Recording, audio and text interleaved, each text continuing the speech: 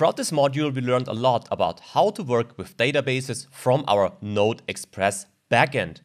We started in the place.js file here. Here we defined our schema and the corresponding model, which we then used in the places controller. Here we were able to perform all CRUD operations, so create, read, update, and delete, referring to our places here. We then applied our knowledge also for the user.js file. Here we again created a schema and a corresponding model, and then were able to create new users or to get the existing users in here in our users controllers.js file. What was missing though was the connection between these two parts, so between the places and the users. This is what we finally added in this module.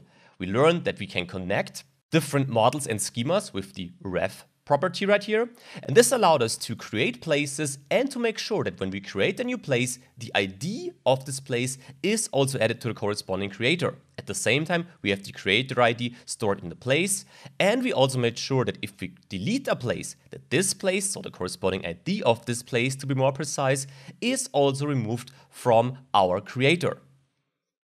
As part of this, we learned awesome methods like down here, our populate method, which makes it very easy to get access to documents stored in different collections in MongoDB. So this is it. This was the database part of this course. I hope you enjoyed it. And now we can continue with the next part, and this will be connecting the front end and the back end.